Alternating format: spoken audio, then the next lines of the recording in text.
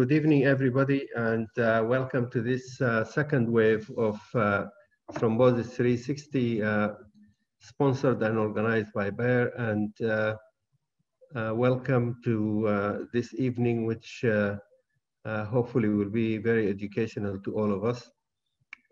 We have prepared two very interesting topics for you tonight. The first one is about atrial fibrillation in diabetic patients and stroke risk, and the second is on management of thromboembolism, venous thromboembolism.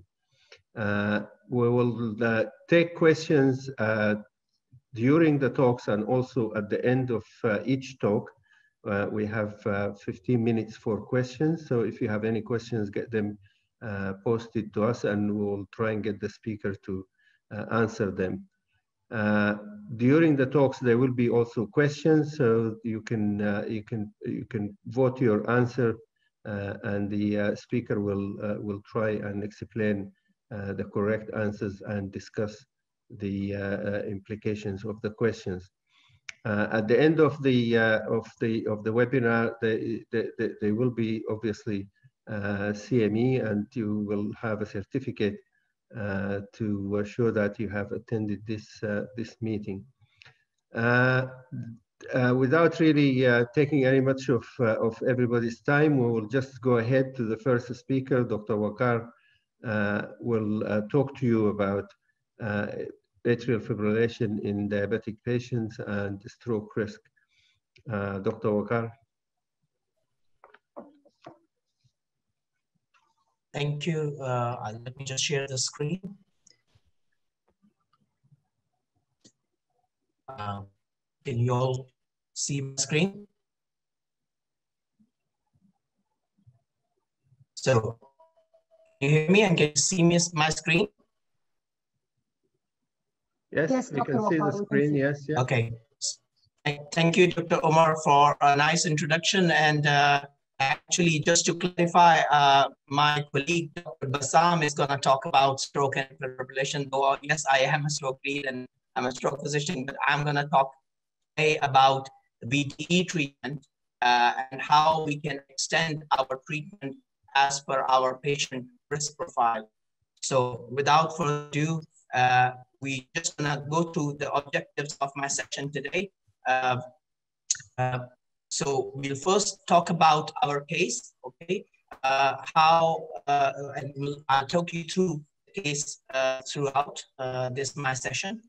I'll talk about the VTE treatment itself, and the VTE treatment, whether it's a choice, or whether it's my choice, or whether it's your choice, or whether it's the patient's choice. We'll then talk about briefly about the guidelines. What's the guidelines say? So of course we can say about which is best or which is not best, but does the guidelines support that or not? We'll then talk about our case and keep talking about the case throughout my session. And just final slide about the future. So let's take you to our patient, who is Antonio, who is a 67 years old gentleman who is obese. He had no past medical history. He had a recent long-haul flight from the UK. Okay? So, so just imagine, this is actually pre-COVID. So don't start thinking about COVID at this time. So just come out of the COVID for now. And he had a recent long-haul flight from the UK and came with the breathlessness and presented to the AD. Well, that's his vitals, as you can see. So no hiding from here. You can see that he's very tachycardic. He's a bit tachypneic. He's maintaining his saturations, and his DCS is 15.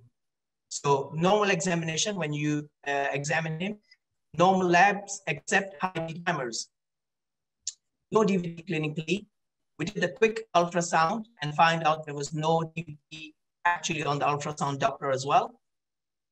And surprise, surprise, we find the CTPE confirmed the low RPE on the right side. So I'm not hiding anything from you. This is a straightforward patient who comes from the long-haul flight and gets the PE. So we call it as uncomplicated PE, or some people will talk in a second whether it could be provoked or unprovoked or not. So he was discharged because he was well enough. He was discharged on rivaroxaban after a couple of days on 15 milligrams twice a day for 21 days and then 20 milligram once a day for 3 months. So essentially, DOACs or NOACs, whatever you call them, are now preferred to treatment. So he was discharged on one of them and discharged for 3 months treatment. Now, the next slide will take you to the poll. So I'm going to ask you, so is this provoked PE? So get your, on your mobile or wherever. So is this provoked PE? Do you think is this provoked due to transient risk factor?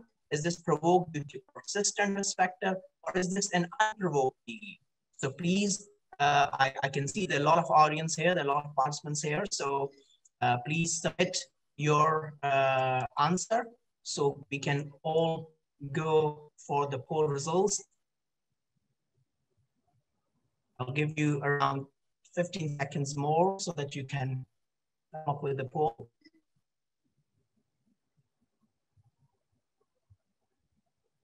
Okay, so let's get the poll.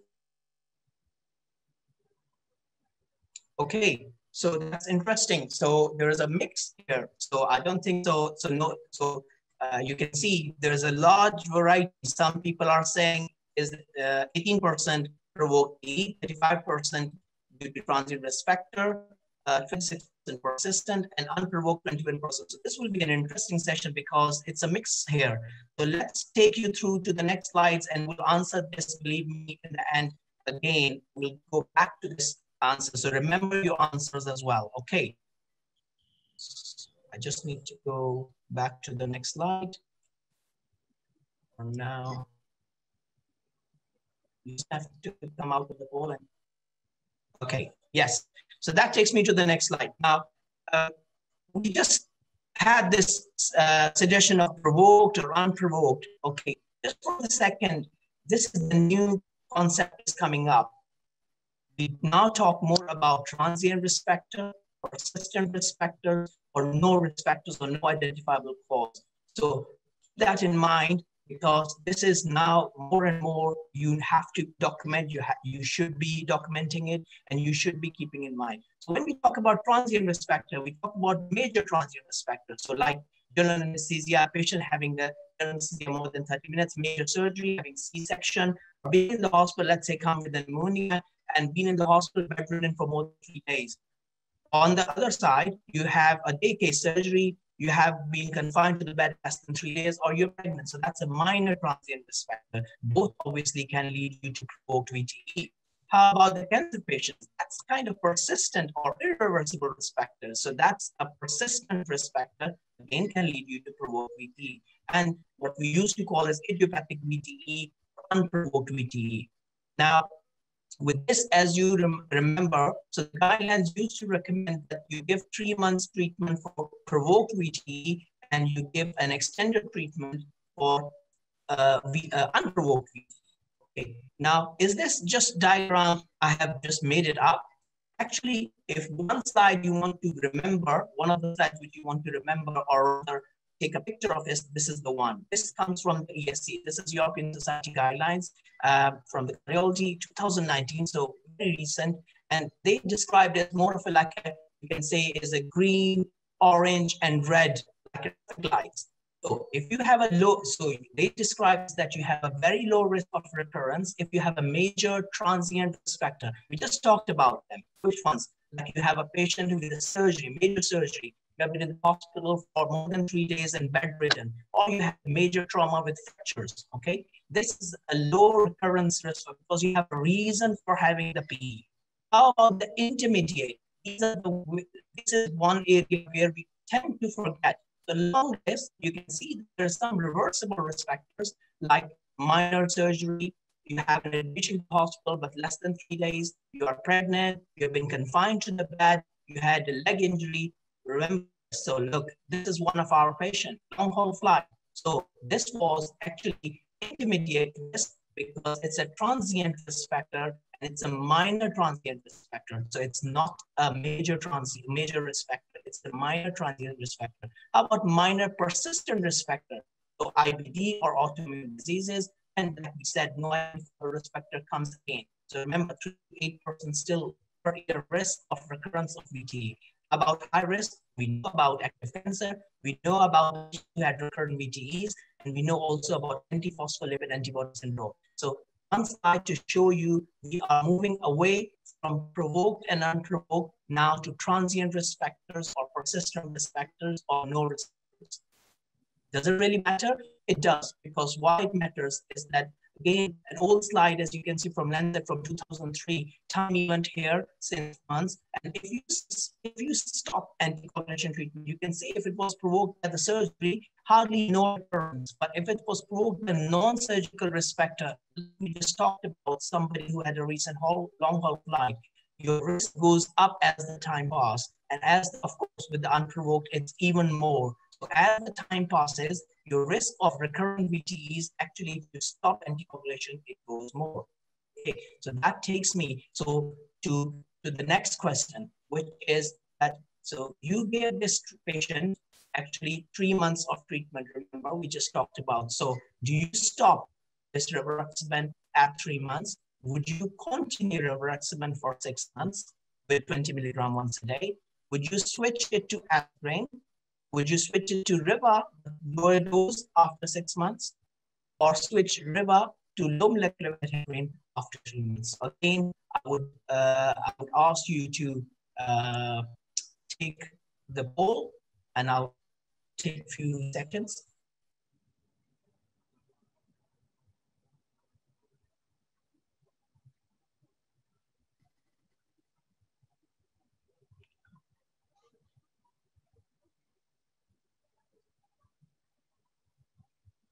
So hopefully we'll have a poll now. Can we have a poll?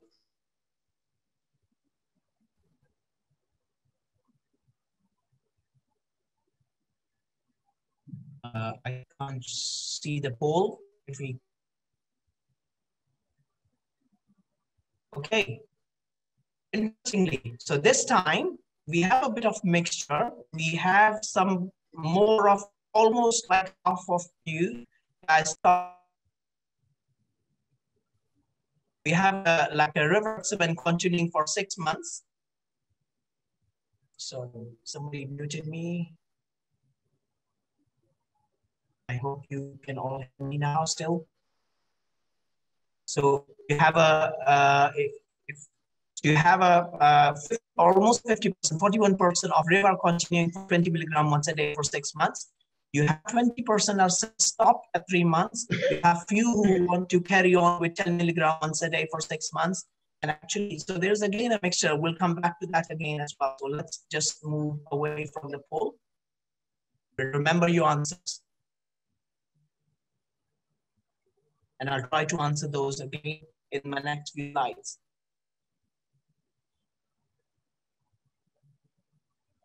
I need to move to the next slide. So you come off from the poll. Okay, so to answer that question, there are several trials being done for extended VTE treatment.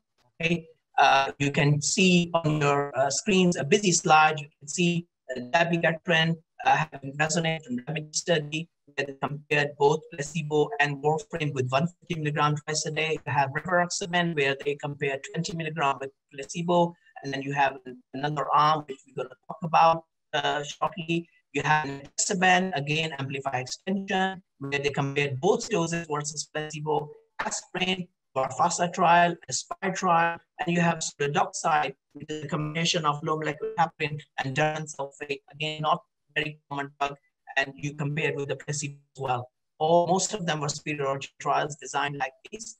So let's take you to the Einstein extension trial. Now, Einstein extension trial, the famous trial, beautiful randomized double-blind placebo-controlled trial, where they gave the patient 6 to 12 months of anticoagulation treatment. And what they did is then they randomized the patients to rivaroxaban 20 milligram once a day and placebo versus placebo. You can see both arms around 600 patients, so 1,200 patients in total, 600 patients, and then 30-day, you have a 30-day observation after treatment cessation. Okay. So let's see the results. Okay, there's no surprise here. What you see is that actually that After time to the event, again, you can see time to the event on the bottom, and you can see the recurrence rate. You can see the rivaroxaban had 8 events and placebo had 42 events. And as you can see, very early on, around after 6 weeks, suddenly you can see the river arm is here, okay, and the placebo is going up. So incidence rate for on placebo is more. So what you see is 82% relative risk reduction, 5.8% absolute risk reduction on patients who've been given rivaroxaban 20 milligram once a day. So does it come with, of course, this is good. Does it come with price, with something to pay for? Yes, of course, bleeding you worried about, but not to our surprise, not much. So they described as major bleeding event. Of course, on placebo side, 0. Okay, but on the major bleeding side, you can see the 4 events. The events were defined as more than 2 grams or more than 2 units blood transfusion needed. So 3 GI bleed and 1 menorrhagia. So 20 milligram once a day when extended, better, recurrence rate lower, but comes with a price. Okay, so that takes you back to you. So you have to judge. You have to judge and balance the risk of recurrent VT on one side, okay? If you stop it without anticoagulation, or if you carry on, you have a bleeding risk if you carry on, okay? So is it your choice? Don't forget, I said patient. Okay, patient is very important. Discuss with him. Ask them that should I carry on, and explain them the risk and the benefit as well. Okay, that takes me to the next, which is Einstein choice. In a beautiful study where they compared rivaroxaban 20 milligram once a day, 10 milligram once a day, and aspirin 100 milligram once a day. So again, they have been given 6 to 12 months of anticoagulation, randomized to 3 arms, and then compare later on with their recurrent risk of VTE and bleeding. Okay, you can ask me, where did that come from out of the blue? So we were fine with 20 milligrams a day. Why suddenly now we're talking about 10 milligram and aspirin 100 milligram? Now, we just talked about 20 milligrams, so no need to talk about, we just said that there is 80% relative risk reduction. 10 milligram actually comes with record trials. The record trials, obviously, all for the orthopedics are ahead of us. So they did on the, for thrombophorectus for elective hip or knee arthroplasties, and found them the risk was, the recurrent VTs was less in these without major bleeding risk. So where this aspirin comes from, I just mentioned you. So Aspire trial, Aspire, Varfasa trials showed there was a 30% relative risk reduction actually in compared for again for VTEs. Okay, so that's where it comes from. So let's see the results. So see again, let's see the results when you compare 20 milligram versus aspirin. You can see on your slides that there's 17 recurrent VT events on rivaroxaban arm and 50 events on aspirin arm. So relative risk reduction of 66%, which is statistically significant. When you compare with 10 milligram versus aspirin, again, there's 13 on the riva and 50 on the aspirin arm. Remember, they were not compared to each other. So both these doses were not compared to each other. They were compared with aspirin. As you can see, that when we went from 20 to 10 milligram, the benefit is still there. Okay. How about the bleeding risk? Okay. So the bleeding, again, when you compare with 20 milligram versus aspirin, again, 6 major bleeding versus 3 and 5 versus 3. When you go with rivaroxaban 10 milligram after 6 months of treatment, actually your risk of major bleeding is even lower, though you still retain the recurrent VTE benefit. Okay. So now just a slide to show you where we started from. We started from somebody who started on rivaroxaban 50 milligram twice a day, and then followed by 20 milligram once a day. And as we know, this was compared with enoxaparin. We then went on to extension, Einstein extension, where these were compared with placebo. And we know that rivaroxaban was better for recurrent VTs. We then compared both doses, 20 and 10, and both were better than aspirin. So statistically significant. So in terms of rates of recurrent VTE throughout, you can see that from one dose to other dose, there is a benefit. Okay. How about the major bleeding? Of course, when you compare the major bleeding, especially when you will be compared with the placebo arm, okay, there will be more risk, okay? But when you compare with aspirin, it's less, it's a similar risk, okay? So the bleeding risk is there, but the VTE, recurrence of VTE is far better. So back to those, again, provoked and unprovoked business. Does it really matter?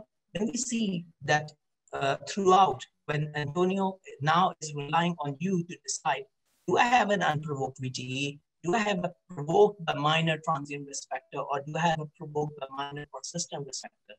As you can see throughout, rivaroxaban has shown that if it's an unprovoked, it will reduce the risk.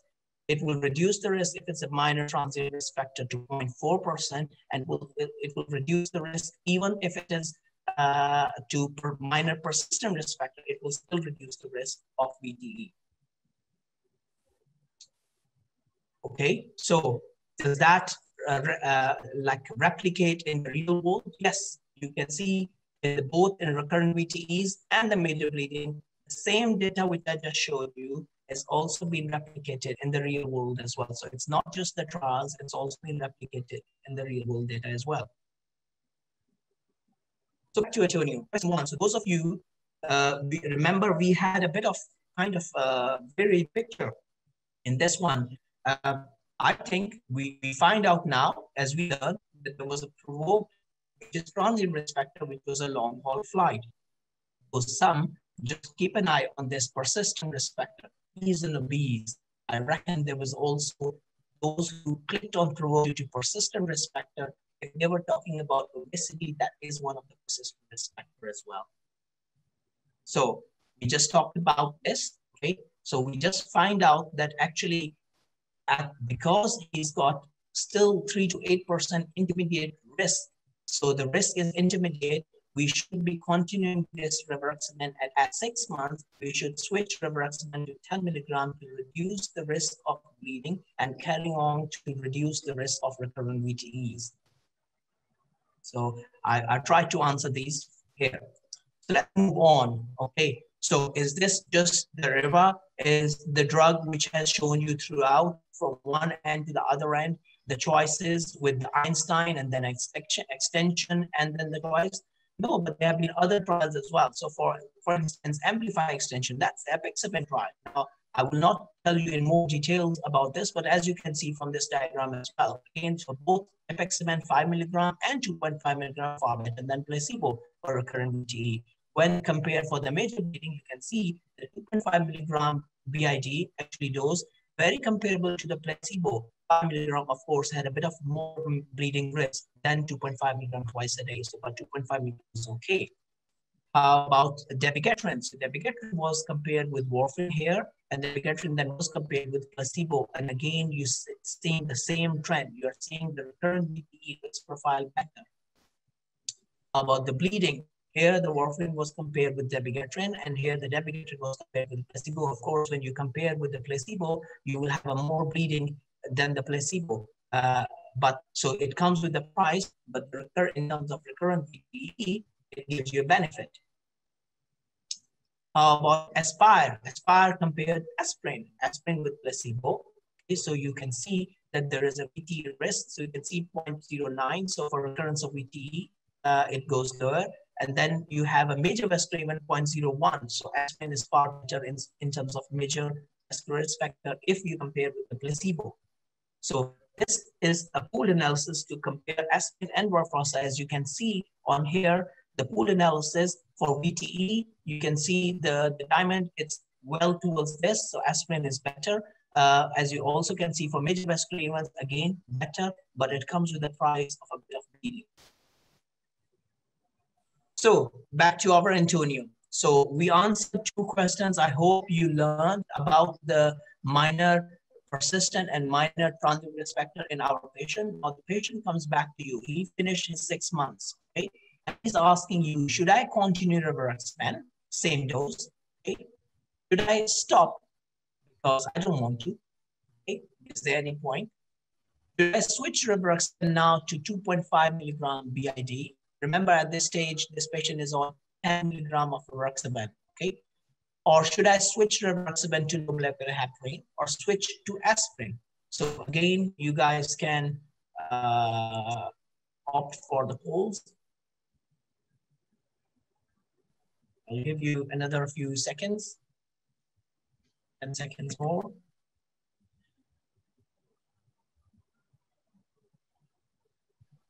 Okay, let's just see the polls. Okay, well, we have a kind of tie again between three. Okay, so some of you saying Coniriva, one third of you saying switch to apixaban.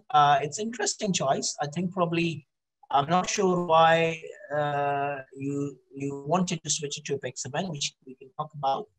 And then some saying switch to aspirin, another interesting point. Okay, so let's take out of the poll and let me share the next slide.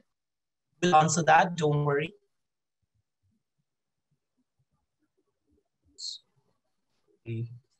Not okay. So we'll answer this by looking at the guidelines for VTE extended treatment. Okay, so I'll quickly go through. So 2014, remember that's 6 years ago. So ASCO said that if you have a cancer guideline, so if you have a cancer patient with active chemotherapy or metastatic disease, you should be extending it beyond 6 months. Okay, so CCP, chest physicians, 2016, what they're talking about, if it's the same thing, if it's provoked by a non-surgical transient risk factor, you give it for 3 months. But you stop it at 3 months if it's a high risk of bleed, but you should be extending it without a scheduled stop, okay, with a low or moderate risk of bleeding. Essentially, they're saying if it's a first unprovoked E1, okay, you should be extending it if there's not much risk of bleeding. That takes me to the NICE guidelines. Now, NICE, as you know, it's from UK, and I'm from UK, so I can vouch for that. So very recent 2020 guidelines. What they are talking about the benefit risk assessment, which kind of showed you the balance, isn't it? So there is a balance between the risk and the benefit. So you assess the patient at 3 months, and they tell you that if it's an unprovoked VTE, or at 6 months in patients with cancer. So you assess them at 3 months or at 6 months if the patient is having a cancer. So simple. So they said if it's a provoked major transient risk factor like we just talked about, stop. If it's an unprovoked or persistent risk factor, then you extend treatment, but very important, with patient preference. Okay, so you ask the patient, because it's gonna have recurrent VT risk, let's extend it. They also consider using Hasblad score. My other colleague is gonna talk about more, maybe AF, okay? Now, Hasblad has been more validated for atrial fibrillation, not for VTE, but they consider using this or modified bleeding risk factors to reduce them down for major bleeding, but consider stopping, okay, obviously, if it's greater than 4. So if the risk is more, then you stop. So if the current treatment is not tolerated, they're also giving you options. So those of my audience who wanted to switch to apixaban, yes, I will switch to apixaban if it's not well tolerated, or there is some allergy, or the person's preference have changed. They want to go for twice a day for some reason, or whatever. For people who decline continued anticoagulation treatment, so you don't want anticoagulation for whatever reason, it gives you bruise, it gives you bleeding, it gives you platelet problem, or whatever, you want to go for aspirin, that's fine. That's your choice as well. So ESC, we just talked about this in one of my slides. Provoked, unprovoked, gone. So no more supported. Okay. Now it's potentially misleading, as they said. Okay. In cancer patients, interestingly, edoxaban or rivaroxaban should be considered as an alternative with word of caution for patients with GI cancer. Okay, because of the increased risk of bleeding. So I will probably try to just quickly skip this. This is what they want. ESC wants you to assess the patient at 3 to 6 months with saying whether they have got symptoms, see whether they have got raised BNP, whether they have risk factors for CTPS, pulmonary hypertension, do the VQ scan, and then refer to this CTPH, CTPH experts for consideration of further diagnosis and treatment. And that's very important, especially when you have a big PE, you have a patient with PE and ongoing symptoms. Okay, I want you again, the second slide, which is a busy slide. I want you to spend much time on this one. So first of all, as you can see, the top line, so for 3 months, anticoagulation for greater than 3 months is recommended for all patients with PE. Okay, so at least 3 months, we're going to give it for everybody. How about the major transient or reversible risk factor? Duplication of what I've already said. 1B recommendation, you stop at after, so discontinue after 3 months. So you give beyond 3 months, definitely for 2 reasons, okay? One, the ones who have got recurrent VTE and the ones who have got antiphospholipid syndrome. So these are the 2 indications where you're gonna be given beyond 3 months for sure. 1B recommendation. How about where this should be considered? So they're saying this is recommended, this should be considered. Where you have no identifiable risk factor, the ones which you used to call as anti-OPD, okay? How about those who have a persistent risk factor? Now, as I mentioned, one of our patient, Antonio, you can consider if he's still not doing lifestyle changes, he might be a persistent risk factor and you might consider beyond 3 months for this. Okay, minor transient or reversible risk factor, again comes our patient. So you have a minor transient long haul flight and you want to consider extending it because of the risk profile. Okay. Now, 2 things. So NOAC, it chooses 1 5 milligram BID of Apixaban and rivaroxaban 10 milligram once a day should be considered after 6 months of therapeutic anticoagulation. And aspirin or phenodoxate may be considered as an alternative who don't want anticoagulation. Okay, so this is just to show you the predicted models of the risk stratification. So several models. I don't want you to bore with use Dashta, Demos, Ottawa. These are all the risk models to assess the risk, that how much risk I have for having recurrent VTE. Though it also depends on, like I just talked about, transient, persistent risk factor, and no identifiable risk factor. Let's go back to our patient. So what he's saying is that we have a patient, we know that our guidelines recommend that we have a patient who has a persistent and minor transient or reversible risk factors, so both. Okay, so it is recommended for rivaroxaban and consider reduced dose after 6 months of treatment. So in this patient, we will be giving the reduced dose of rivaroxaban 10 milligram once a day. You can use an alternative of apixaban as PSC guidelines as well, 2.5 milligram twice a day. So when you go back, as I talked about patient preference, you ask Antonio what he's telling you. I don't want to live in fear of having another PE and ending up in hospital again. So for his preferences, I don't want PE again. Okay? So you have to extend. So going back to the question choices. So those of you remember we had 3 choices. Some of you wanted to continue. I think probably it's a valid choice who wants to continue with the same dose of rivaroxaban. As per patient preference, you can go to aspirin. Again, yes, the ones who went to see for the reason that the patient wanted or patient preference, yes, you can go for that. So last couple of slides, this is just to show you that NOACs are now the first line of treatment. As you can say, as per treatment class 1A recommendation, when oral anticoagulation starts in patients, NOACs are recommended. The hot PE study showed you that this can be used very easily. I use a lot in ambulatory care in UK, where the patients who have a low risk, we use whether PASI score or simplified PASI score, you can get them home easily. And the last slide before taking questions is about the future. So a beautiful trial, what I found was the COVID trial, which tried to compare the warfarin versus apixaban 2.5 milligram twice a day and rivaroxaban 10 milligram once a day. Unfortunately, as you can see, because of the lack of enrollment, it's been terminated, but I wish if there's further trials where these all, and maybe even aspirin, I think probably can be compared, or maybe other drugs as well can be compared to see what's best for our patients. Okay, questions now.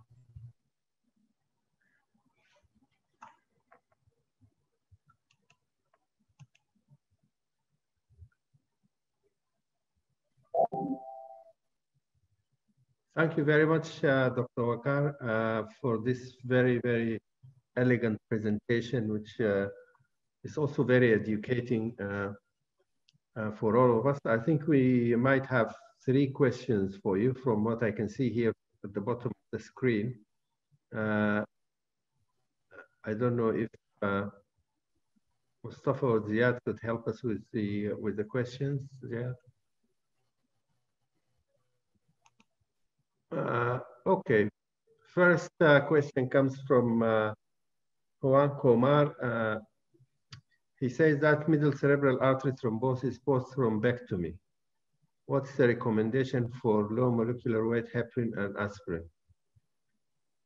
I can answer that. I can answer that, but I think probably better to leave it for Bassam, because he is talking more about stroke and atrial fibrillation. So I will leave that question for after the second talk.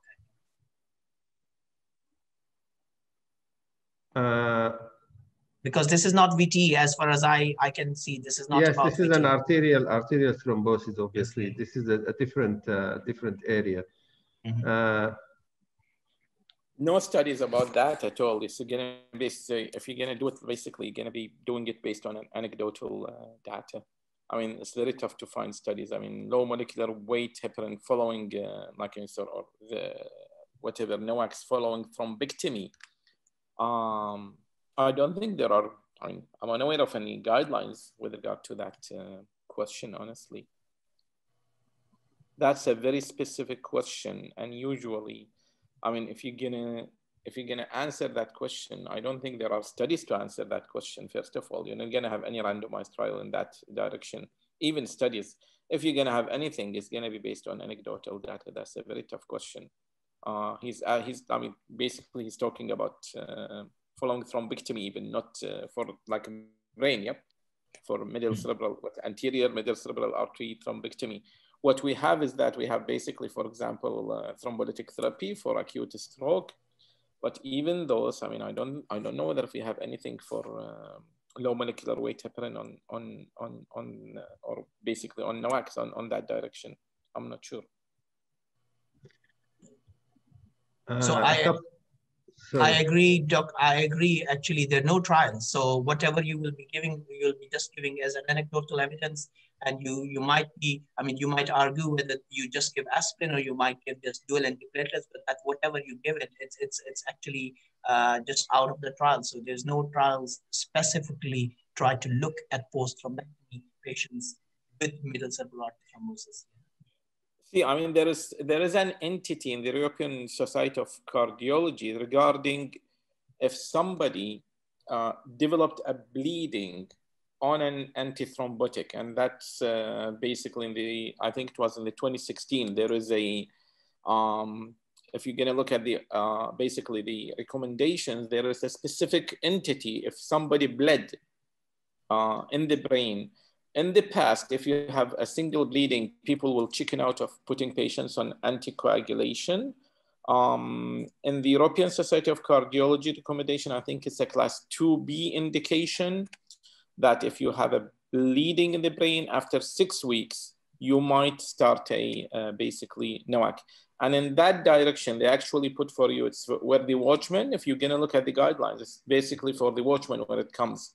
So they're gonna give you like somebody who had a bleeding in the brain and where to go. Would you go to the watchman, or you can go for a basically reintroduction of an anticoagulant. And in that direction, they are talking about the NOACs.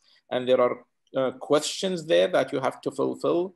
They talk about whether if the patient is higher risk, lower risk of rebleeding, age, weight, alcohol consumption. There are I think some 6 or 8 factors that you have to basically answer before you decide where to go from that part. But for thrombectomy, I'm unaware. Honestly, I'm unaware of. I'm not sure you're gonna have anything. That's, I mean, that's very tough to get a randomized control trial in that direction. It's very tough. I don't know, Waqar, about you. What would you think about it? No, I agree. I think probably we'll move to the next question. I agree. Yeah, the other 2 contributions are just saying that they enjoyed the presentation. There's one last question, which you probably have 2 or 3 minutes to answer that. Somebody, Muhammad Saad, he's asking, about how long for and what doses do you use in these days with COVID around. Hey, again, it's like I didn't get the question. I mean, are you talking about COVID and VTE? Yeah, okay. I guess so. I guess seems so. like, yeah, I guess so as well. Yeah. So of course you can argue that it's COVID. So it's in old term this it's a provoked, okay, provoked even, and you can also say that it's a transient risk factor. Because it's not persistent. Hopefully it's not persistent, but as you know, COVID is new for all of us. Okay, so again, it depends on the risk profile. With our patients, we have seen loads of COVID patients, and I'm sure all of you guys have stories and recommendations. We have developed our post-discharge prophylaxis as well, depending on the risk profiles. If the patient's D-dimers are quite high, if the patient is high risk for other reasons like obesity and any other reasons, okay, we also extend the VTE treatment. Okay, so but again, you can we give the lower dose. Okay, so you can give something like 3 months VTE treatment. You assess them at 3 months. You probably do the D-dimers at 3 months. You assess their age, all the other risk factors, and then take it from there whether you want to extend their prophylaxis or not. Okay, does that answer your question? Maybe, hopefully. Yeah, I think that's a reasonable thing to do, because as you said, we don't really know the course of the disease. I mean, there is talk about a new syndrome, which is being called the prolonged COVID, which some people have really very protracted course and recurrence of quite severe disabling symptoms. So I think I totally agree. I think it's a logical thing to try and continue the treatment for as long as possible. Okay. I don't think there are any more questions. Thank you very much for a very nice presentation. I personally learned quite a lot from it, and I'm sure all the attendees must have learned something from it. We move on to Dr. Bassam. Dr. Bassam is a cardiologist from Ministry of Health in Kuwait, and he is going to talk to us about atrial fibrillation, stroke, diabetes, and Dr. Bassam. Thank you very much, Dr. Omar, for the introduction. And I'd like to thank Bayer for inviting me to be with you tonight. And I'd like to welcome everybody from UAE. And I hope that all of you are staying safe and sound with this pandemic during those difficult times. And I appreciate everybody that's cutting from their precious time to be with us tonight. So basically what I'm gonna do over the next half an hour or so. So I'm just gonna give you a brief outline about what I'm gonna talk. So initially, I'll just gonna touch base on the ESC 2020 AFib guidelines, just briefly, just to give you an outline, okay? Then we're gonna touch base on some new aspects. After that, you're gonna notice that all of the, basically the, if you'd like to say the references are anywhere between 2016 and 2019. So this is a very new topic. You're gonna notice that a lot of the data we're gonna talk about are based on retrospective analysis. And the reason is that because it's a, basically it's a new thing and it does involve uncommon areas. The nice thing that what I like about this topic is that we're gonna be talking about specifically about the interaction of diabetes with AFib, renal impairment, and vascular death. Actually, if you're gonna look for the mother trials of the RCTs, those are just mentioned tangentially. So basically the way that I'd like to look at it is that it gives you as a clinician more options and more dimensions when you come and treat patients with atrial fibrillation. The whole idea, when I give actually lectures in this direction, I never mean to influence the audience to use, for example, any of the NOACs. But what I tell them at the end of the day, if you have a patient in the clinic, you have to add a lot of data together And then you have to decide which is the best option for this specific patient. That's the whole idea of the talk at the end of the day. Okay, so basically let's start. So I think all of you are aware of the 2020 European Society guidelines for the management of atrial fibrillation. And I think the new thing which happened in this guideline is that we are talking now about the holistic approach, about the ABC approach. Now, the 2016, they already started that because they started talking about the 5 domains to facilitate an integrated, structured approach to AFib care and promote consistent and guideline adherent management for all AFib. In 2020, they basically went through that continuum. They persisted with that continuum, and they are concentrating now on looking at the patient's values, the patient's subjectivity, if you'd like to say. So when you treat a patient, if you remember in the old days, we were thinking of atrial fibrillation. You have, is the patient in basically hemodynamically stable, unstable? You are losing this touch. You are looking at the holistic patient. You're looking at a patient from all of the aspects. So the first question they are asking, those are the 4S AFib scheme for the structured management of the AFib. So they are talking about basically the stroke risk reduction. So the first question you're gonna ask is this: what is the CHA2DS2-VASc score of this patient? Then you're gonna be talking about AFib and the symptom severity and severity of the AFib burden. So that's the arrhythmia portion, if you'd like to say. And finally, you're going to be talking about the comorbidities and cardiovascular risk factors. In our talk today, I'm going to be concentrating on 3 of the major cardiovascular risk factors with regard to AFib, atrial fibrillation. So we're going to be concentrating in this domain. Of course, a stroke risk is going to be there, but you pretty much, you know the data. What we're going to be looking is that for specific cardiovascular risk factors, how we're going to be treating those patients with regard to stroke reduction.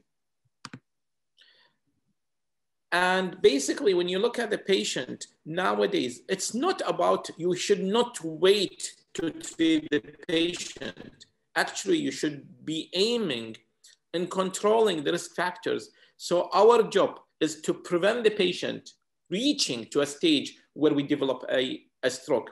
So what we need to do is that we have to be very aggressive with our hypertension control.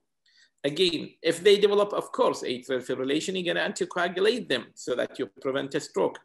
Eliminate excessive alcohol consumption, smoking cessation, diabetes prevention, cholesterol management. Actually, in the Gulf, for example, diabetes, if you're going to look at all of our countries, be it Kuwait, UAE, Saudi Arabia, Bahrain, diabetes prevalence is anywhere between 23, 24, 25. Like each one country is going to be +1, -1%. So this is a major thing. The same thing with the smoking cessation. So, and hyperlipidemia, hypertension. I think a lot of you are aware we had some basically collaborative work in the Gulf with registries. We have looked at ACS.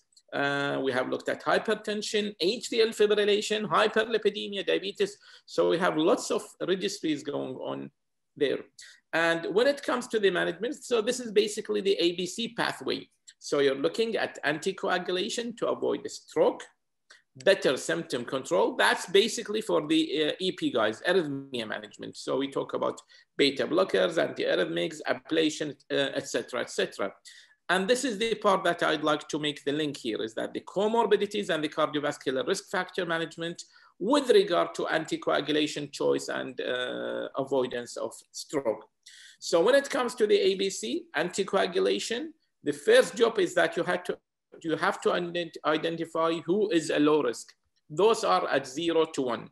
Then you're going to identify who are those ones that they need anticoagulation. If it's a man, it's more than 1. And it's a woman, 2 or more, it means that they are basically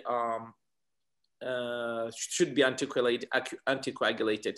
And now you know that basically most of the patients, they should be on a NOAC rather than a vitamin K antagonist, except for basically mechanical heart valves or rheumatic heart disease with moderate or more mitral stenosis. Better symptom control, again, that's out of our jurisdiction of the talk today. Comorbidities, we're going to be talking about basically 3 of those comorbidities. So our concentration today is going to be about diabetes and renal impairment in the holistic management of patients with atrial fibrillation. And that's what I was talking about with regard to the comorbidities and cardiovascular risk factor management. So this is the link that I would like you to be paying attention to. So we're going to be looking here, not about all of those risk factors. What I'm going to be looking for: diabetes, chronic kidney disease, and vascular disease. So those are the 3 among all of the rest. And actually, we do have data about some of those risk factors. What I mean here is that for you as a clinician to make a decision, which patient should you start on which NOAC, you have to look about all of those factors, and you should come at the end of the day with one decision. And that's what we mean by the holistic basically management. And again, this is a repetition. So this is the European Society 22 recommendations for the prevention of thromboembolic events in AFib. So you start with, for stroke prevention in AFib patients, basically the recommendation is to go with NOACs, excluding, that's what I mentioned to you, patients with mechanical heart valves or moderate to severe mitral stenosis. Anybody else should be on basically NOAC. If you're gonna add pregnancy there, you might add pregnancy as a 3rd option if you'd like to say, okay? So once you decide about what to choose, then you have to think which patient should I be starting a basically risk assessment. So if your CHA2DS2-VASc score is 0 in men and 1 in women, you don't anticoagulate. If it's 2 in men and 3 or more in women, then you should anticoagulate. As we have mentioned, that you should go with the DOAC is your best option. There is an entity now, which is basically those patients, a man with a CHA2DS2-VASc score of 1 or a woman with a CHA2DS2-VASc score of 2. Those patients are class 2A indication to basically anticoagulate. In those patients, you have to sit with the patient, you have to discuss with the patients the pros and cons of each of those options, and then you come with a final decision. Now, this is an important factor that basically came strongly in the 2020 guidelines, is that we don't look at high bleeding risk alone as a reason to withhold anticoagulation, because when it comes to high bleeding risk in the guidelines, they talk about modifiable versus non-modifiable risk factors. A clear example of a modifiable risk factor is hypertension, for example. You might have a patient who presents to you in the clinic or in hospital, in the emerge, with an initial blood pressure of 200, or in the clinic with an initial blood pressure of 180. So then he comes to you later on, you treat his high blood pressure, and the blood pressure becomes controlled. So then this is a modifiable risk factor. There are factors which are non-modifiable, such as sex, okay? So that's what the guidelines are trying to tell you. The other important thing here is that once you start any DOAC, you have to start the appropriate dose for the right patient. And if you start the appropriate dose, then you're gonna get the clinical benefits that have been seen in the clinical trial. So if you look at apixaban, dabigatran, rivaroxaban, if you treat your patient according to the appropriate dose, you're gonna reproduce whatever was found in the RCTs.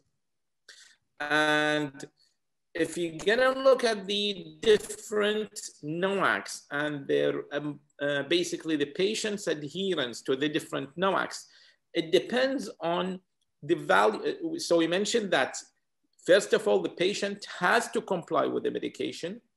2, I have to make sure that the patient is taking this pill according to the what the pill should have been taken. For example, apixaban and dabigatran, they should be taken BD.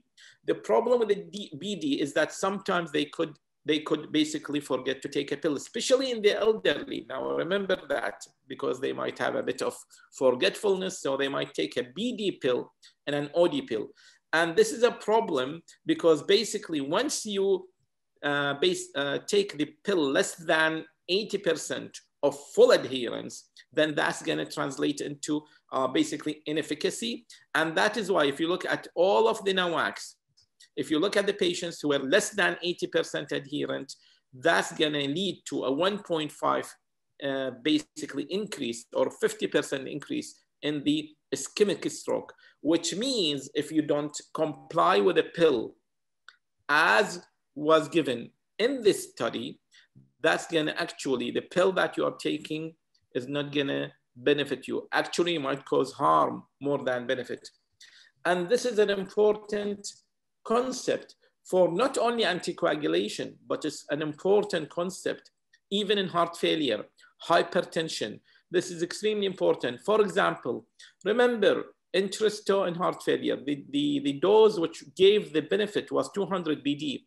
If you give your patient 50 BD and the blood pressure allows you to give 200 BD, don't expect that you're going to get the mortality benefit, because in the trial, the benefit was seen with the 200 BD. And this is an important concept. So again, if you're going to give the patient BD, you have to make sure that the patient is complying with the pill. When I'm going to give the OD pill, I have to make sure that I'm looking at the whole patient together. Am I aiming for a stroke, for example, and systemic embolism reduction? In this case, you might think of dabigatran, or maybe my patient is elderly now, he's forgetting then, and he has lots of pills. Then I'm going to think of rivaroxaban. That's why you have to look at your patient. And if you're going to look here at basically the therapy adherence, which patients get better adherence, you're going to see that those pills which are given once a day, they have better adherence, which is here, as you're going to see, you're going to notice here is that rivaroxaban and warfarin. Okay, so the patients have less confusion with the pills.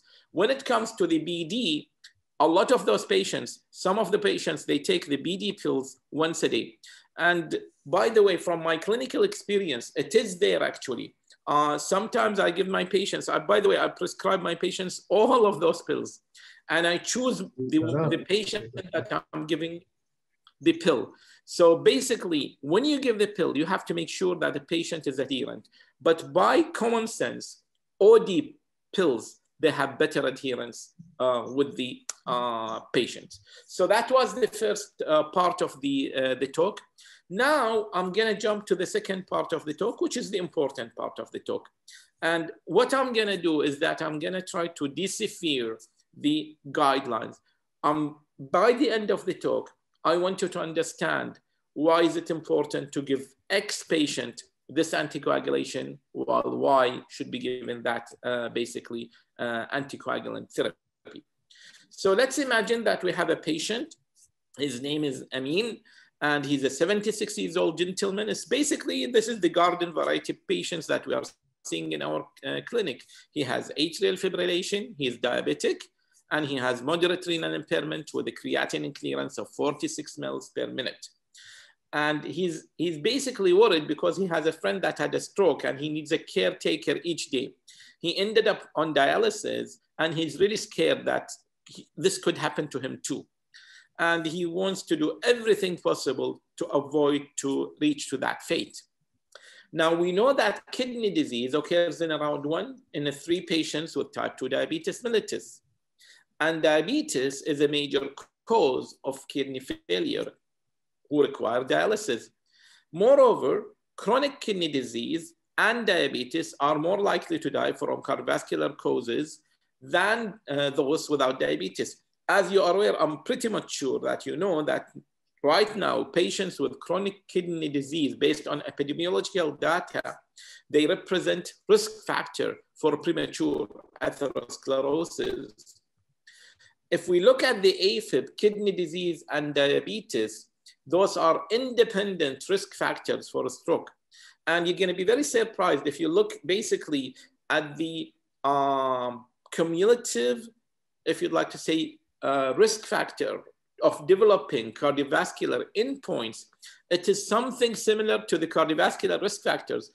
You remember that if you have high blood pressure alone, you're going to have a certain percentage of having basically coronary disease. If you have diabetes alone, if you have hypercholesterolemia, smoking, but you have the four of them, your risk is going to be multiplicative rather than additive.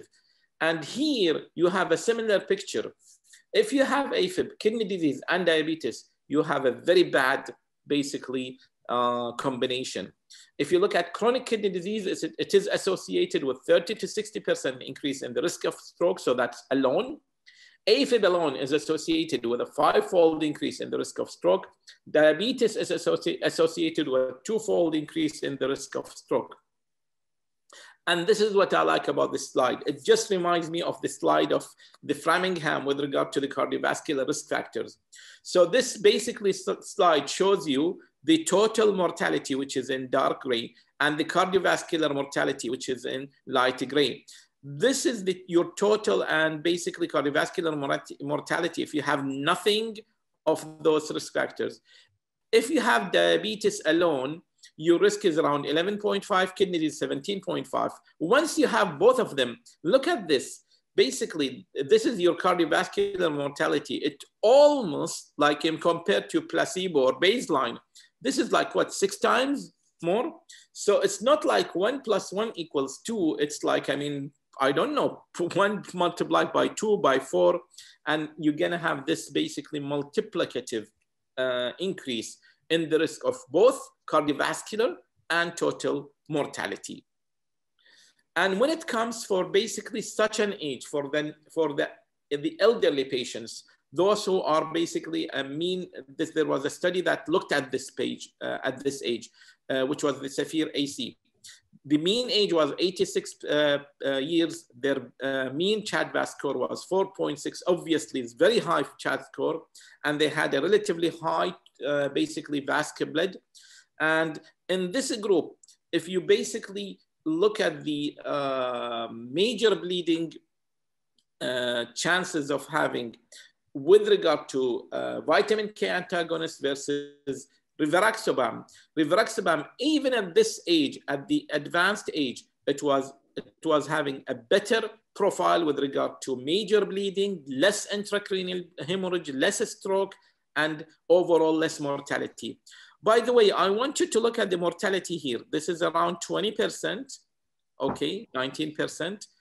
This is not significant, I know that, but I want you just to pay attention to those percentages. Intracranial hemorrhage, if you're gonna remember anything, just remember around 40% reduction. You're gonna be dead on, you're gonna be right in most of the NOACs. So now let's look at the diabetes related risks. I'm just gonna give you this very quick question. It should be a very quick thing. I mean, very simple one. What are the biggest fears of any diabetic patient? So what do you think about all of those answers? I mean, my questions are simple, easy, nothing too fancy about them. So I think we can give you about, what, 10 more seconds, because it's very easy.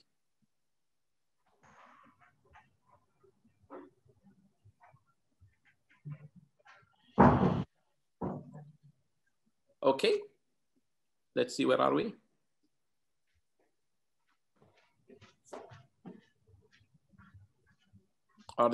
Is the poll ready?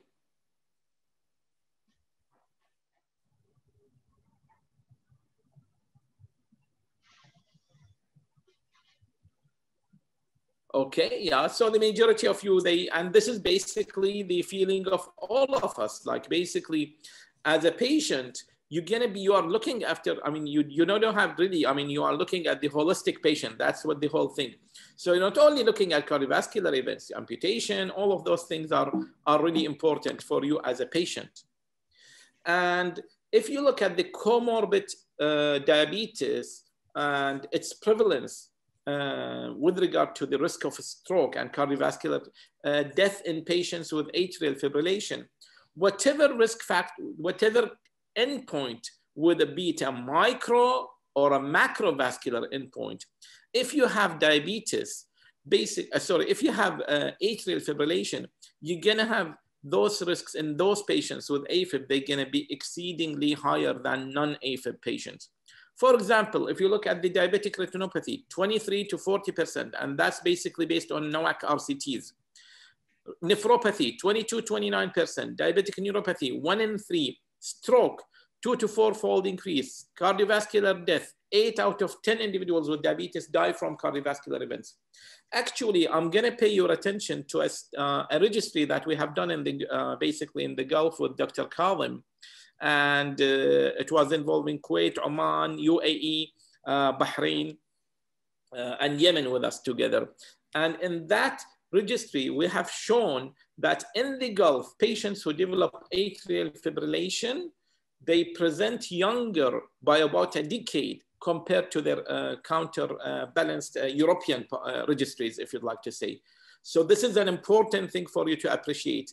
In the Gulf, our patients, not only they have those risk factors and those comorbidities, they are actually younger and they present with much more serious disease. Now, if you look at patients with diabetes with regard to the risk of stroke and bleeding events, now remember that diabetic patients are a higher risk profile than the non-diabetic patients. So if you have a medication that basically provides equivalent stroke basically prevention and major bleeding, but yet decreased intracranial hemorrhage, you are probably going to go with that medication. And this is very clearly seen here, is that rivaroxaban provided effective protection against stroke, as good as warfarin, and major bleeding, but much less intracranial hemorrhage in diabetic population. So now we're not talking about the overall, but that's pretty much in the diabetic population. And this is now the most important thing that we're going to be concentrating on. So now we are approaching to look at the vascular complications of AFib in diabetic patients and how NOACs help in that direction. So in the ROCKET AFib basically study, we looked at the rivaroxaban that showed consistent safety and efficacy compared with warfarin in non-valvular AFib patients with diabetes. And remember, in this basically study, diabetic patients compose about 40% of the population. Probably this is the biggest percentage among all of the NOAC studies. So what you're going to notice here is that when it comes to primary efficacy, stroke or systemic embolism, it's as good. Vascular death was less by about 20%. Major bleeding, as good. Intracranial hemorrhage is about 38% reduction. So again, so in diabetic patients, rivaroxaban was as good as warfarin in protecting from systemic embolism and stroke, but we had the advantage of having less vascular death and less intracranial hemorrhage. And when it comes for the protection from cardiovascular death in patients with non-valvular AFib and diabetes, those are basically the results from different, the three major RCTs that we have. The ROCKET AFib for rivaroxaban, Aristotle with apixaban, and RELY with regard to the dabigatran. And the three drugs, they gave you basically almost similar benefits. What I want you to notice here, look at the cardiovascular death. It's about 0.8, 0.89, and 0.81. Actually, when we looked at the RCTs for the three pills, this cardiovascular death reduction was not statistically significant. However, there was a pooled analysis of the four, in addition to those, that looked at the cardiovascular mortality. And the overall, there was about an 11% reduction in cardiovascular mortality. And in that trial, it was a meta-analysis. This benefit was statistically significant. Now, when it comes to the stroke prevention and systemic embolism, just notice that the superior one is basically dabigatran 150. You remember that from the RELY trial. When it comes to major bleeding, they are better. Now, of course, in the basically in the dabigatran, if you give the 150, you had much more bleeding, GI bleeding largely. When it comes to intracranial hemorrhage, the three of them share the same thing. And that's what I'm talking about now. So you have to look at your patient, see where your patient is falling, and then you're gonna look into that. So we are still in the vascular, endpoint here. So this is a retrospective analysis of the US Proven Market Scan database, looking at the effectiveness and safety of rivaroxaban versus warfarin for the prevention of major adverse cardiovascular events and major adverse limb events. Yes, it is a retrospective analysis, but honestly, you don't have any other studies looking into that. And it's a very brilliant study. You can clearly see here is that when it comes to the MACE, ischemic stroke, and MI, I'm going to talk about MI in a second, it's a neutral. But when it comes to the major limb amputation, surgical revascularization, endovascular revascularization, minor limb amputation, it's definitely superior, no question about that. The reason that people are looking at MI, it came from basically the first RELY trial. In the RELY, there was a negative signal with regard to a bit of increased MI, but it did not reach significance. And that's why there was a scare afterwards. And that's why all of the DAWACs, the subsequent studies, they were looking at myocardial infarction. And all of them have proven that there was no increase in the risk of myocardial infarction with the DAWACs. When it comes to the risk of major bleeding, rivaroxaban was similar to warfarin in patients with non-valvular AFib and type 2 diabetes mellitus. The reason I'm showing you that, when you look at any drug, if you have robust and repetitive same results, you're gonna feel much more comfortable, is that the results are repeating themselves again and again and again and again, which basically been seen in the RCT, in real life data and registries. And now you're looking at the same benefits at a retrospective analysis. So as a physician, you're gonna be much more comfortable using those medications. So that was basically the diabetes and the vascular component.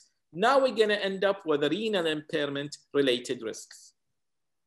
So what are the biggest challenges in managing AFib renally impaired patients? So this is a very quick, again, survey.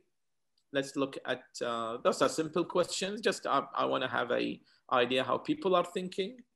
Again, we'll give you about 20 seconds to finish it.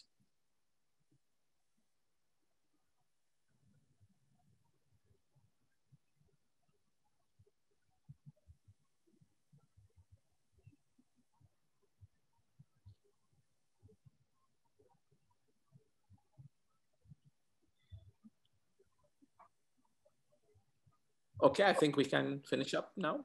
Let's see, where are we? Good. I think all of you are getting that. So basically, stroke risk, bleeding risk, progression to end-stage renal disease. So we're gonna look into that. So that's a good thing. Okay. So it means that 11% of the audience, maybe they have here something. Okay. So let's proceed with that then. Good. Now, among patients with non-valvular AFib, renal dysfunction is common and increases progressively with age. And actually 64% of patients with non-valvular AFib, they have renal impairment. Renal and mortality in patients with non-valvular AFib, atrial fibrillation. In some warfarin-treated patients with AFib, accelerated chronic kidney disease progression and acute kidney injury can occur in association with excessive anticoagulation. And those are pretty much basically new data. If you look at the ROCKET AFib, there is consistent safety outcomes in non-valvular AFib patients with moderate renal impairment. So if you look at basically patients with warfarin versus rivaroxaban, 15 milligrams, okay, those are moderate renal impairment patients. What you're gonna notice is that the rivaroxaban arm, they are much more superior with regard to less critical organ bleeding, less intracranial hemorrhage, and less fatal bleeding. So rivaroxaban is always superior to warfarin when it comes to those things.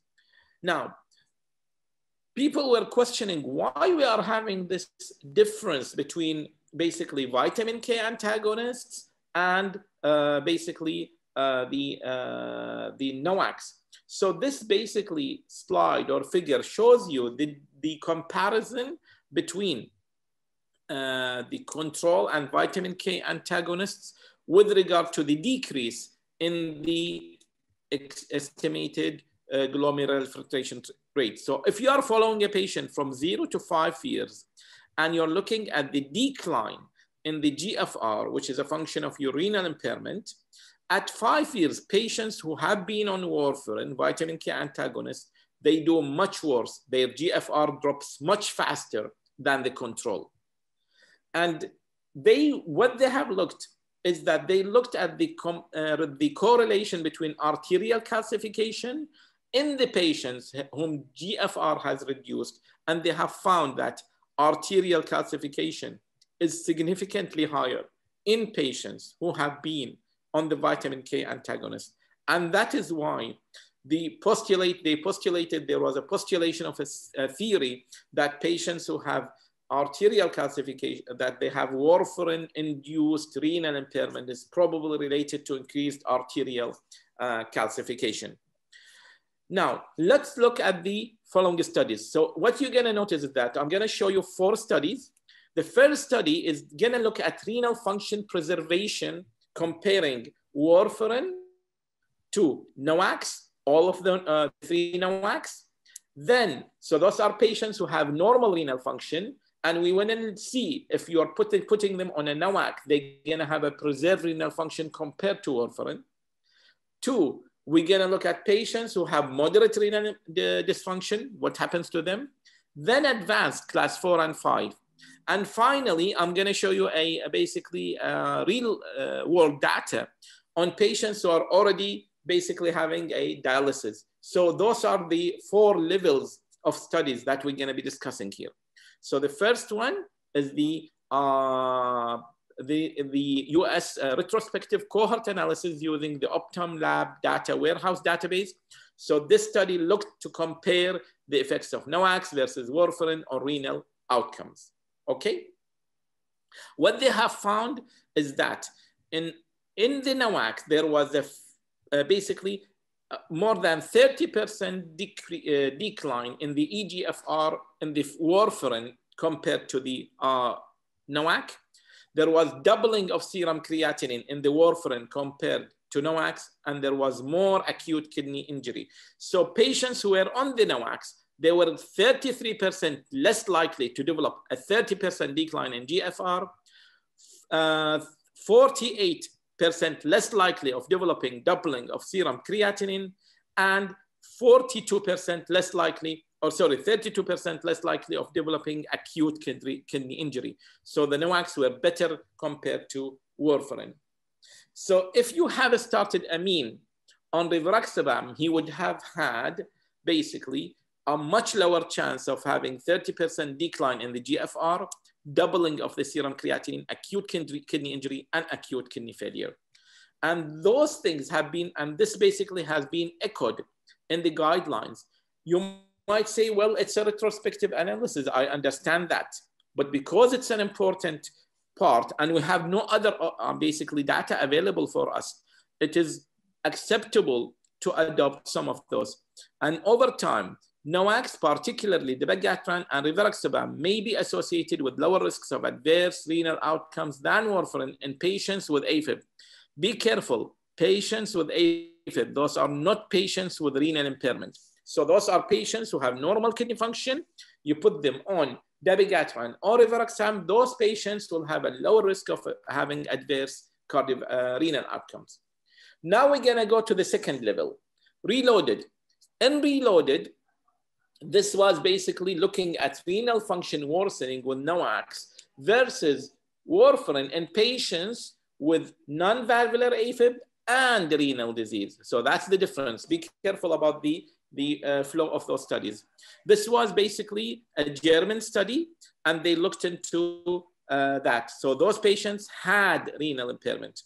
In this retrospective database of patients with non-valvular AFib and renal impairment, it was very clearly that rivaroxaban, apixaban significantly reduced the risk of end-stage renal disease compared to warfarin.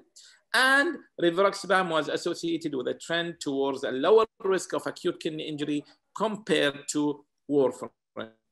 Now, you might ask, okay, where is dabigatran? If you're intelligent, you know that dabigatran below the 30 mL per minute mark of GFR is not indicated.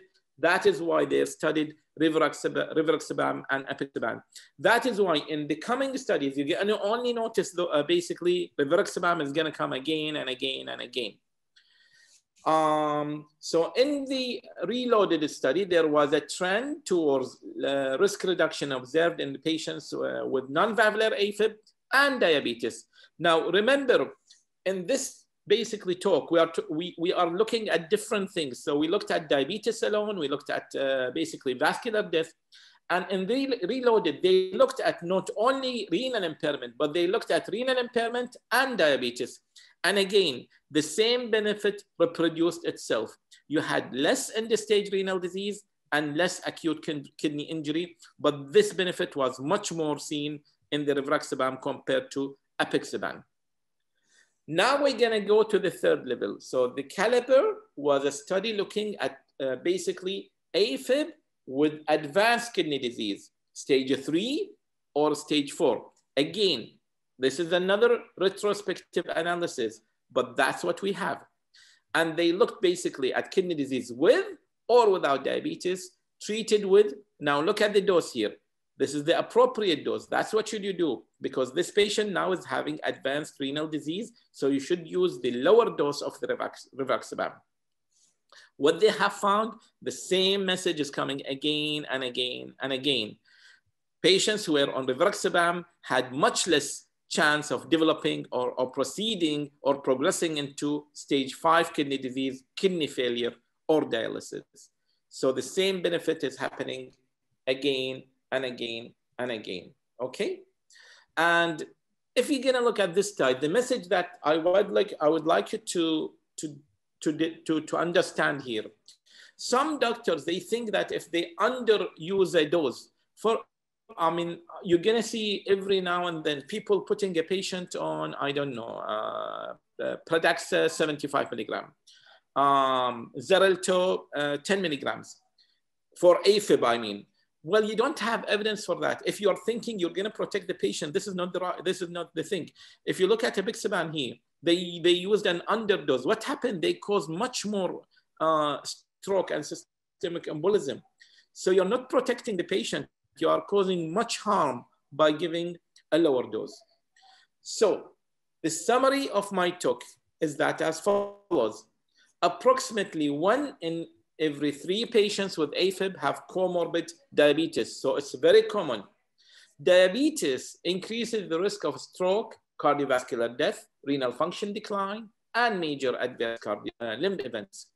In patients with AFib and comorbid diabetes, it is possible to avoid both irreversible macro and microvascular complications.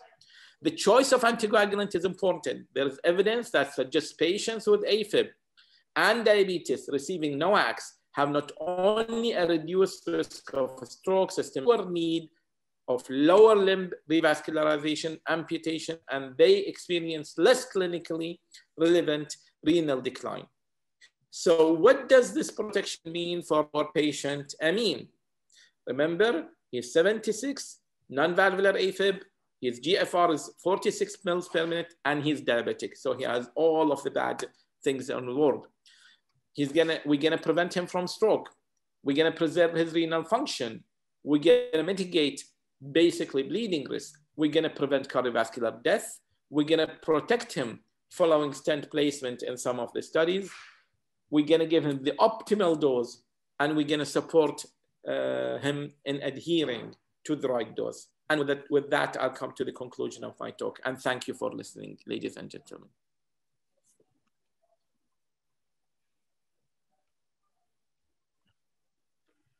Thank you very much, Dr. Bassam, for this comprehensive review of the data and very clear messages here about how to improve these patients' risk factors and how to prevent cardiovascular death and complications in these patients. It's usually quite a difficult area of management, but I think you have simplified it and very clear presentation. Now I see that we have maybe some time constraint here, but we will go very quickly through the questions. You have 10 questions. Okay. Let us start with a question here. It says, an elderly patient with apixaban, but had recurrent bruises. He had history of HIT. What is the alternative? Or heparin-induced thrombocytopenia. So the patient is an elderly taking apixaban, had recurrent bruises, and he has history of thrombocytopenia with heparin. What would you use? What's the alternative?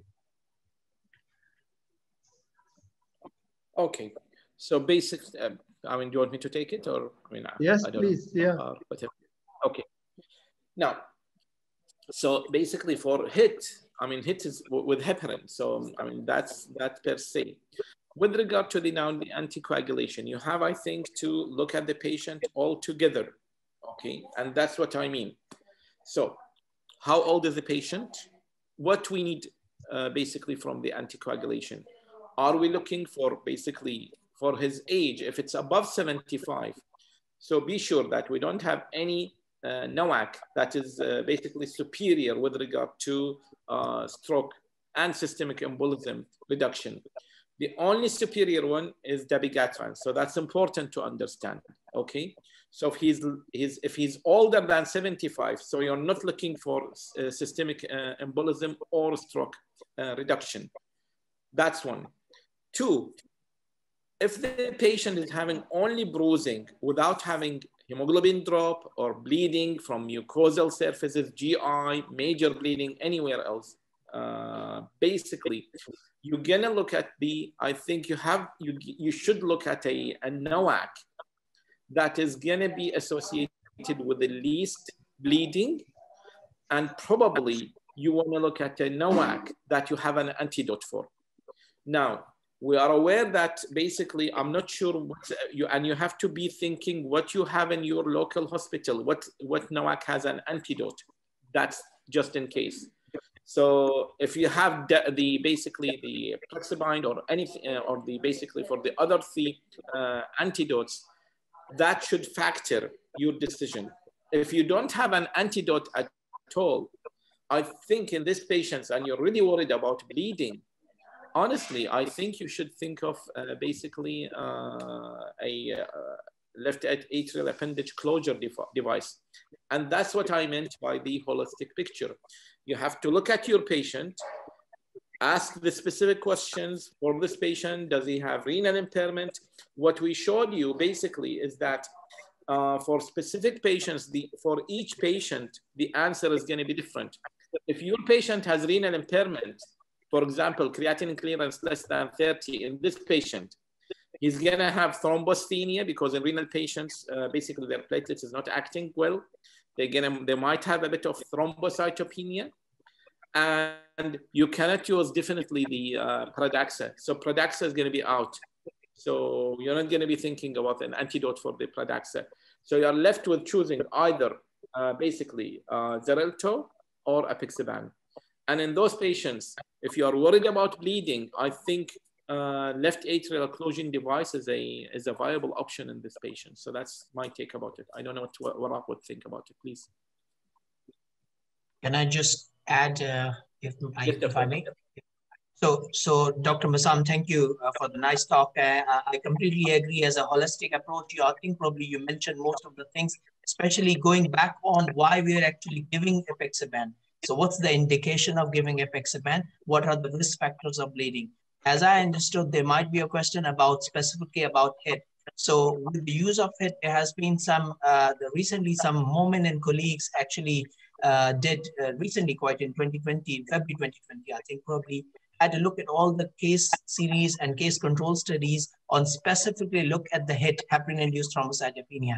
So what we found is that actually from Hamilton, Venkat colleagues, if I remember correctly, and then Davis colleagues for apixaban. So Davis looked at apixaban and Venkat looked at the rivaroxaban and apixaban and reported that DOACs, when there is hit, you can use DOACs easily, or but two DOACs have been used, apixaban and rivaroxaban. So if I get the question right, if the patient is on apixaban and if you're worried about specifically about apixaban, you can use rivaroxaban, but the right dose, please, okay, depending on the other risk profile. But if the bleeding is that much, obviously, that you are quite worried and the bleeding risk is much, then obviously you have to think about, like you said, appendage closure. I think if I can just add something to the conversation, my approach will probably be a little bit tough with these patients. I mean, the first thing I will tell the patient that unfortunately you have to take the anticoagulation, because once the patient is taking apixaban, there must have been a very clear indication for him to have the apixaban. He must have a high stroke risk. Now, you tell the patient that if he stops the anticoagulation, he will get a stroke. A stroke is likely to kill him. If he continues to take the apixaban, he's going to get bruised, and a bruise will never kill anybody. I think you probably have, before you make any major decisions on this, to try and avoid minor trauma, because bruising, if it's spontaneous bruising, that's obviously is a problem. But if it's in my experience, it's usually the bruises are in areas where the patients are susceptible to sort of like minor trauma. Walking by the bed, they hit the bed on the edge of the bed, or they hit their arm on the door as they walk into the kitchen, and that type of thing. Usually you find the bruises in areas where they have been subjected to trauma. So you just try and advise the patient to try and be a little bit more careful, because they're on anticoagulation. They're likely to bleed under the skin if they have some form of trauma. Also, a bruising is not a manifestation of, or is not a precursor of an internal bleed or a major bleed. I think the mechanism of skin bleeding is probably different from major intracerebral bleeding or GI bleeding. Okay, I might add something. Just there is a clinical point as well here. See, be careful with those. Always, those are the elderly patients. Make sure that they have no bruising because of falls. If they are falling, make sure that they don't have a subdural hematoma. I mean, sometimes that fine, you do see catch it actually. You do get every now and then, especially they are being accompanied by their family members. If they start telling you that they are having some memory gaps recently and they're having bruising, think about subdural hematoma. That's a side thing, basically, clinical. Yeah, it's important. Okay, well, I think we've passed our time, and there doesn't seem to be many questions. Most of the entries here are people just congratulating the speakers for very nice presentations, and they're just expressing their gratitude and how much they have learned and enjoyed the presentations. And in the end, I would like to thank Dr. Waqar and Dr. Bassam for a very nice evening and a very educating talks. And also, I would like to thank the organizers, Noor, Mustafa, and Ziad, for making this possible. It's been very nice and very successful. I noticed that at one point we had over 175 attendees. I hope they've all learned something from this. And we thank Bayer for sponsoring this nice presentation. And thank you all very much, and good night, sleep tight, and until we see you once again. Thank you. Thank you, Thank you, Noura. Thank you, Dr. Thank you, Bassam. Thank you, Mustafa. Thank you. Thank you, Dr. Very nice meeting you.